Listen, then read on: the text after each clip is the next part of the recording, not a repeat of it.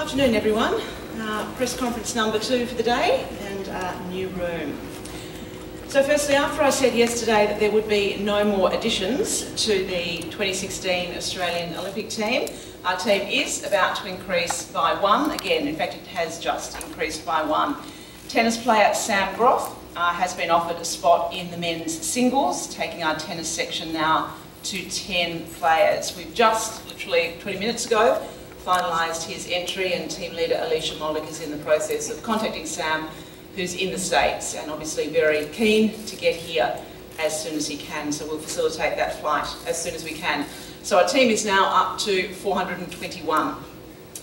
An update from our women's water polo team. They will be moving into the village this afternoon, with the exception of goalkeeper Leah Yanitsis, who will remain in isolation in BV1 with the team doctor for the time being. Hopefully she can come back in tomorrow. The remainder of the team are training tonight at Maria Lenke Pool. We have a full panel this afternoon, so I'll get straight to introducing our swimmers who arrived yesterday. Dual world champion Em Seebom will take to the pool in her 3rd Olympic Games in the 100 and 200 backstroke. 100 metre freestyle world champion Bronte Campbell will compete at her 2nd Olympics in the 50 and 100 freestyle. Kate Campbell, fresh off claiming the 100 long course freestyle world record just a few weeks ago in Brisbane, will also compete alongside her sister and the 50 and 100 freestyle. And the boys, Mitch Larkin, also reigning dual backstroke world champion, will compete in the men's 100 and 200 backstroke at his 2nd Games. And finally, Cam McAvoy will also be busy in the 50 and 100 freestyle events, and no doubt a couple of relays also. Also like to welcome the head coach of the swimming section, Jaco Vaharan, and hand over now for questions. Thank you. Nicole. Is there a microphone?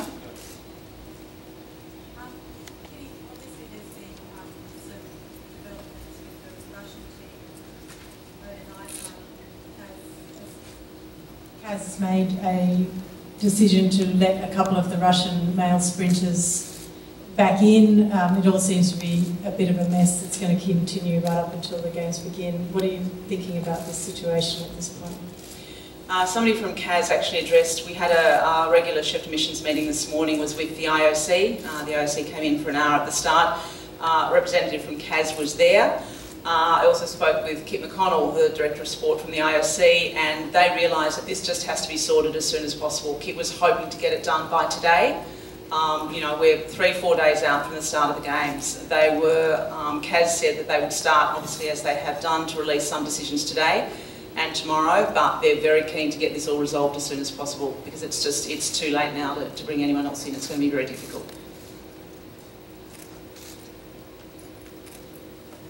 Hi.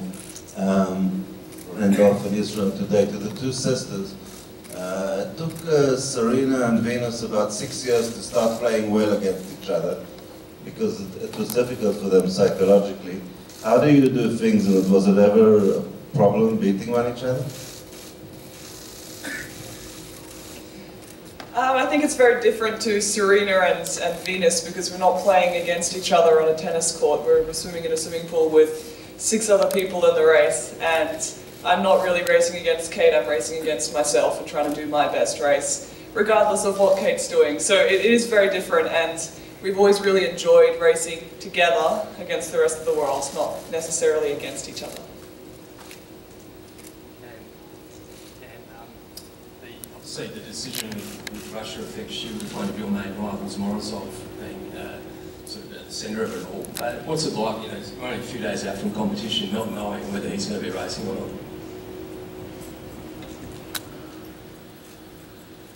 The impact all this stuff has on my preparation is virtually nil. Regardless of what happens, I'm still going to rock up to the pool and do whatever session my coach gives me. I'm going to be behind that block for whatever races I'm in. I'm going to do the same race plan, the same race strategy, and absolutely nothing changes regardless of any decision outside of my own little bubble and outside of what I need to do for myself. Kate, there are plenty of expectations of this team, and I guess there aren't every Olympics, but can you take us inside the camp what the feeling is like? Do you feel those expectations, or is it more personal expectations? I don't think anyone has a higher expectation of themselves than themselves. I know that for myself, no one is going to be more upset if I don't perform than myself, and no one is going to be more happy if I perform than myself. So I can't speak for anyone else on the team, but it's a very individual and a very selfish sport, and I've kind of just had to shrug off all the other expectations, because in the end it's down to me, and the rest of it doesn't matter. Joko, you've coached, you know, some great champions, and you've got some world champions all around you. Do you sense something special with this group? Yeah, it's definitely a special group. All you see here is world champions. But yeah, we really have to see, let's say this is the Olympics, everybody starts at zero again. And that is the approach we really take. Doesn't matter how good you are, you need to get it together on the day here. So, and that's really what we're focusing on. So, not into what might happen or might not happen. 3 or 4 days from competition, are you at the place where you want to be?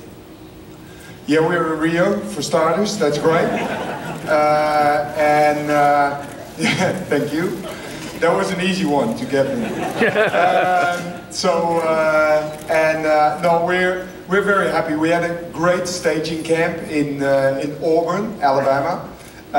Was Queensland weather there, and for the ones that doesn't mean what that means, it's hot and humid, and apparently all these guys next to me, they love it.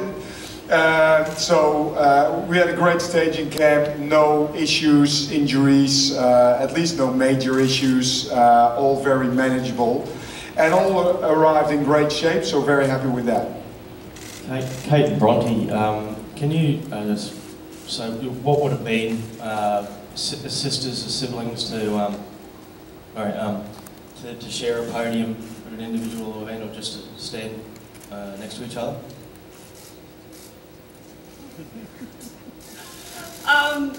Look, it's an incredibly special thing just to be competing in an Olympic Games together. I think in 2012, after we qualified for the team together in the 50 freestyle, we both knew that we'd achieved something great just by qualifying for the team, and I think that even this time around it was as special. To be honest, I'm almost more excited to race with Bronte in the 4x100 freestyle relay. I think that would be a really great night. And in terms of thinking of podiums, that's not the way I think. Of course, it would be great, but for me, it's about executing a good race and hoping that Bronte does the same thing. And I can't control what anyone else does in the field, especially what Bronte does. So I have to focus on what I can do, and yeah, hopefully get a good result. Kate, I also have a question for you. I'm Martin from the Netherlands. Talking about your opponents, Bronte is of course one of your opponents, but also Sarah Sjöström. But what about Ranomi? I mean, her personal best is 52.75, but she swam that already 4 years ago, more than 4 years ago. Is she still in your mind for this 50 and this 100 freestyle? She's a dual Olympic gold medalist. Of course. She's one of the main competitions. You know, it's going to be a really stacked field. There are so many great swimmers out there, and yeah, of course, she's a great racer. She's shown that time and time again in the competitions since 2012. So I think that you can never discount anyone, and that's what's great about an Olympic Games. It's why everyone loves it, is that anything can happen and anyone can step up and perform. So yeah, she's definitely going to be up there, but in saying that, I won't be focusing on her, just like I won't be focusing on Sarah, or I won't be focusing on Bronte. It's all about me and what I can do and how I can execute my best race. I have a question. Sorry, I have a question for Cam. So you just quit 200 meters freestyle just before you came to Rio. So can you tell us the reason why? Do you feel it's difficult to compete 2 games in this time?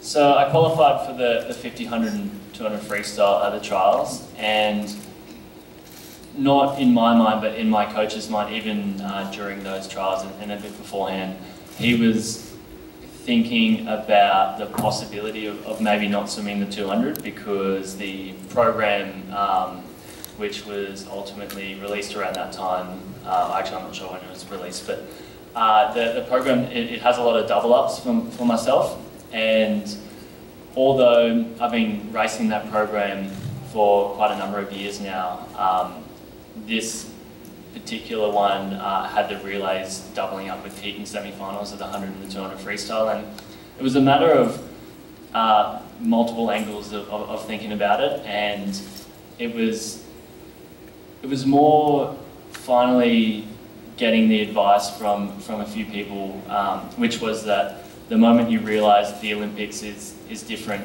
to every other event there is, that's the moment when you can start preparing for it. And then with that was kind of like the catalyst to think about whether or not it was worth competing in the 200 freestyle and having those three, well, if all went well, the heat, semi and final, on top of my general program with it all bunched up together. And we looked at it from the perspective individually, and then also from the perspective as a team as well with the relays. And we ultimately came to the decision that it would be best on both fronts to not do the 200 this year. Hello, to Coach Van Heeren. You were brought in to bring expertise to Australia, but can you speak a bit about the differences between European swimming and Australia, maybe things you learned? Or? Yeah, whenever you go to another place, you definitely learn a lot. So I hope to bring something to Australia, but I definitely got a lot out of it myself. It's a great experience. I'm working with great coaches that all don't have a similar approach. So really, what you see, I don't really believe there's a European approach or an Australian approach or an American approach. All the coaches I know, and that's by now quite a lot, and having seen their program, they all work very differently and in their own way, all very successfully. So yes, there are some differences, and especially what I appreciate in Australia is the wonderful culture they have amongst coaches, amongst athletes, a great history in swimming, and they really cherish that. And I think that's a great thing that I haven't seen in Europe nor in America at this point. Cam, can you just give us an insight into how you feel your relays coming together? What went on obviously in America, and do you feel you're a real gold medal chance in that? Is that the 4x1 or 4x2? Yeah, the 4x1. The mood, because I can only talk on behalf of myself and what I've observed with the Australian team, and the mood with the relay team with us is really, really good, and it aligns with how I approach how I like to approach a lot of my competition, and it's a very relaxed vibe, it's a feeling of we know what we need to do individually, and we're comfortable with that, and that has a lot of synergy with how we like to go about and race.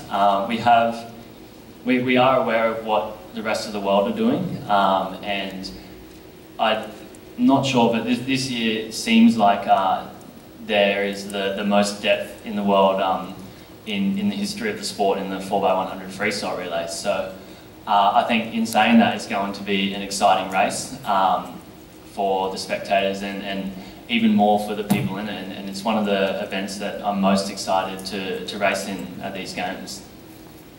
Jaco, you mentioned about history in Australian swimming. We had the sad news that Forbes Carlisle passed away. Have you had a chance to speak to the team about his input on Australian swimming? We had a chance to talk to, especially the coaches. I think, well, everybody probably also on this table knows who Forbes Carlisle was. But definitely the coaches are really attached to him. whenever a coach in Australia makes a national team, you receive a ring with a number. I'm number 113, but Forbes Carlyle is the number 1. He's the genuine alpha, the Lord of the Rings, we would say. And he was so innovative and let's say redefined the job of coaching, reinvented it. And we owe him a lot. Australia definitely, but also the Netherlands. He's been the head coach in the Netherlands.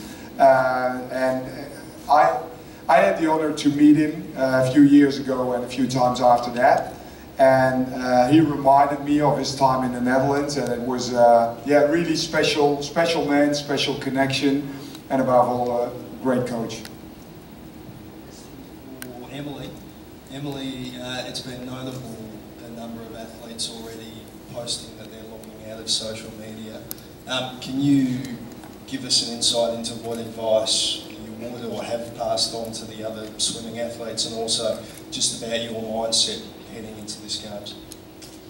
I think for social media, it's something that you have to decide personally. It's nothing that someone can tell you, oh, you should do that, because preferentially they might want to do that, they might like that, they might like the distraction. For me personally, it doesn't work, I know that, and the same approach I took into Kazan is the same approach I'm taking here. I basically haven't really posted anything as of late. I don't plan to, and I think as soon as I finish my swims, definitely on the finals, I might like to do a post, I might not, and then I'll just take it how it goes from there. I mean, I'm not reading into it, and I'm not making it a big thing like it shouldn't be. It's just something that you personally might want to do, might not want to do. I have a question for Bronte. When your sister did this world record, I mean, that must have caused some mixed feelings, of course. I mean, on one way proud maybe, but also thinking of the 100, you want to win the gold medal as well. So tell me about those emotions. Yeah, it wasn't that mixed. I was mainly just proud and a little bit astounded because it wasn't expected. It was something that we didn't think was going to happen. I certainly didn't expect it. I coached it and Kate did it, and I couldn't believe that it had happened. I wasn't even at the pool when it happened, so I got a phone call about it, and I thought my dad was joking. I didn't think he was telling the truth. But yeah, obviously we were all there to compete. We're all there to win, and breaking a world record doesn't change that for me. It's all about what happens at the final and who can be the fastest on the night. I knew Kate was swimming well. I see her training every day. I know what she's capable of. Breaking the world record is an amazing thing, and I'm really proud of her for doing it. But it doesn't really change anything for me. A question for Mitch and Cam. You guys were the kids on the team 4 years ago. You're both in very different positions now. How different does it feel? And sort of what approach are you taking into this Olympics compared with 4 years ago? And an additional question for Cam about what science project you're working on while you're here. Yeah, definitely. I think looking back 4 years, it's pretty amazing to think that was 4 years ago. You know, it's gone so quickly, but the feel within the team is certainly different. For me personally, in London, it was just about experience, getting to know what a Games is like, you know, trying to take in so many sights, all the distractions, and then this time round, I think the whole team, we knew what we were expecting. We were coming here, and you know, for me, it's a sense of being here before. And so for me personally, the team's changed so much. We've grown up. The team now gets along. We've all grown up together swimming, and there's a really different sense of pride and trust, and you know, there's a lot of respect within the team. You know, whether you swim the sprint event or, you know, the long distance open water, there's a great deal of respect, and we all know how hard we've all worked to be here. So you know, we can trust each other and really look forward to, you know, swimming our own events and celebrating within one another. Jacko, hi, Jacko. I knew that. My microphone's working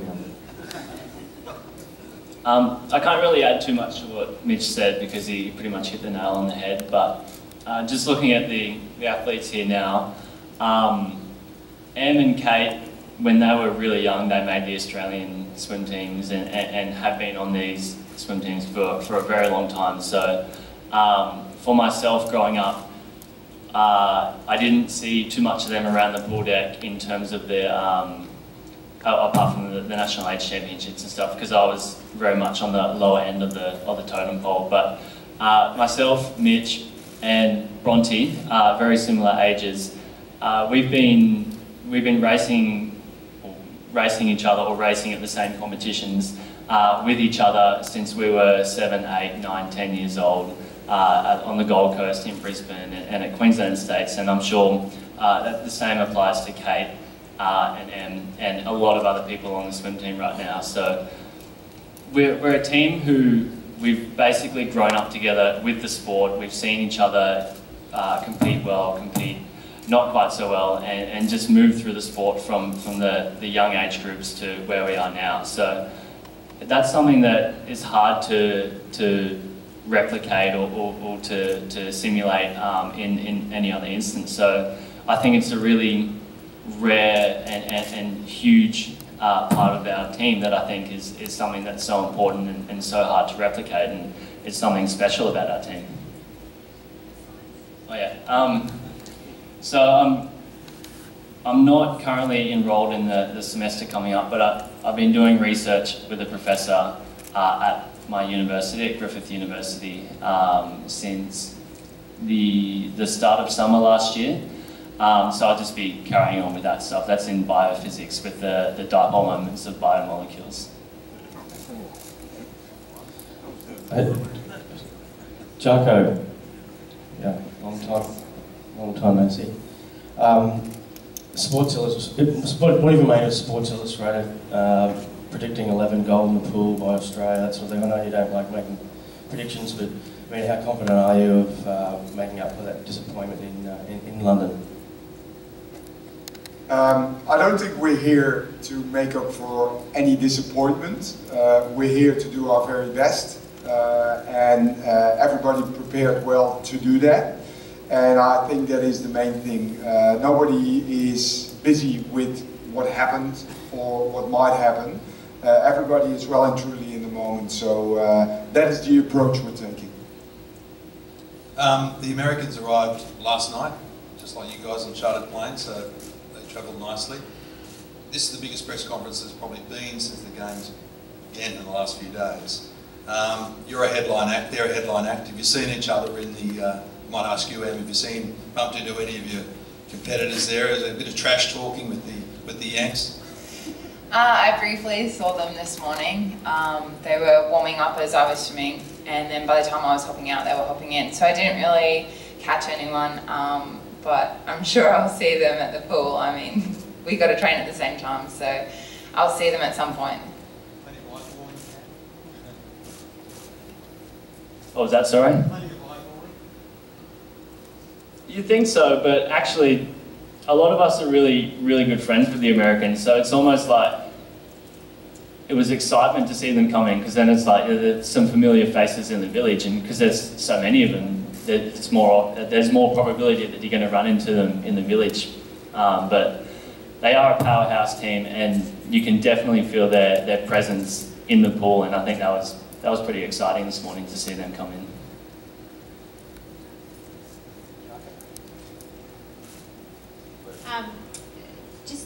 Kitty spoke this morning about Forbes and it adding inspiration and motivation for the swim team, given his contribution. Just wanted to know, firstly, if you guys had spoken about that amongst yourselves at all, and also just on yourself and the 100, Missy Franklin not being there.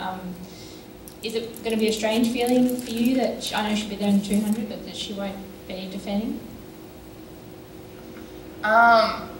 As for Forbes, we haven't spoken as of yet, but he did make a massive improvement on swimming in Australia, and it's sad to hear the terrible news, but you know, we've got to continue on with our job here. I don't think it's to dwell on what's happened, but we can sure, you know, get together and talk about it and you know, he made a massive difference in swimming, and you know, it's just sad that unfortunately he won't be around to see this one. As for the 100, I tend not to really worry about who's in the marshalling room. I can't control what they're going to do, I can only control what I can do, and I've got to focus on what's in my lane, and that's just myself. So, but I'm excited to see Missy. I've missed her, to be honest. Jacques, you've got quite a few Olympic rookies on this team. How have they handled the nerves of coming into the village, settling into camp, and then what do you say to them about preparing for their first Olympic Games? And because a few of them are in quite good medal contention if you look at their times. Yeah, what we're definitely doing in this team is sharing a lot of information, sharing a lot of experience and knowledge. So rookie coaches are talking to more experienced coaches, rookie staff members are doing the same with staff, and rookie athletes are talking to the more experienced athletes that are sitting here. So that's mainly the approach. The problem with experience is most of the time you have to go through it to actually get the experience and be allowed to make mistakes. But of course we're avoiding that to happen as much as possible. So I think from my point we couldn't have given them more information than we did up until now. And the sharing of information is really an ongoing thing. Just 2 more questions, thanks. Jacques, I'm going to just get your thoughts on the situation with the Russians. It just seems there's been a bit of buck passing between FINA and the IOC in terms of their eligibility. Is it overshadowing the build-up? No, not for us. It is, of course, I'm convinced everybody has his or her opinion about this. But in this phase, whatever we might say or think or express wouldn't make a difference anyway. And it is, as you're saying, it's something between FINA, IOC, WADA right now. We don't have any control over it, so we'll see whatever happens, and we're prepared to race. Last question, thank you. I'd like to ask Emily, Cam, Kate, if you could just talk about, we enjoy this wonderful rivalry, the US and Australia. And I know it's a very wonderful rivalry. Sometimes you're happier with it, sometimes you're not as happy with it. But can you talk about what it's like to go up against the Americans? Every 4 years we focus on it, Australia, US, and what your thoughts are?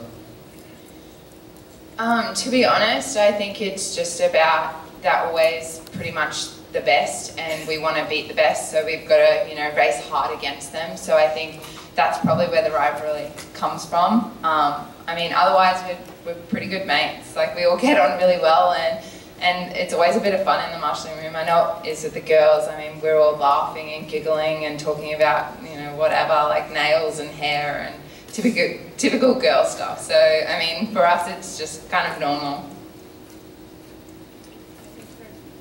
Thank you very much, everybody. Oh, sorry, this Cam? Oh, everybody. Yeah, it's always special to stand up against the Americans, and one of my favourite races I've ever swum was made one of my favourite races I've ever swum was made to be one of my favourites partly because of the Americans in that race, and that was the Pan Pacs in 2014 in the 100 free. Before I even did that final, I was wrapped with it. I was like, no matter what happens, I'm happy just to do it, because in my lane, when I looked to my left, I had not only James Magnussen next to me, but then I had Nathan Adrian and Michael Phelps as well. And I think between those three, there were almost 30 Olympic medals between them. And being a semi-rookie at the time on the international stage, that was something that I just could not wrap my head around. It was almost immortal. And I think carrying on that respect and that mutual respect between the countries into the games, and even into everything that happens in between the games, it's something that is exciting, and it gets the adrenaline pumping, because it brings a lot of life into the sport. I think that over the years we've had a really healthy rivalry with the US. I know that we've pushed them and they've pushed us. I've always really enjoyed racing everyone from America, and after staging in America in Auburn, it's been great to see how they operate and the great facilities that they have over there. At the Auburn University facilities were incredible. I couldn't wrap my head around it. I think that all the swimmers were very stoked to have their own locker, and all the Americans were like, but we always have one.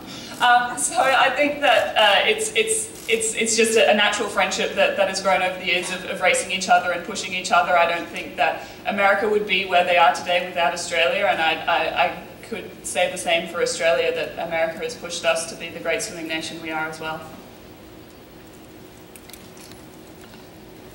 Thank you, everybody.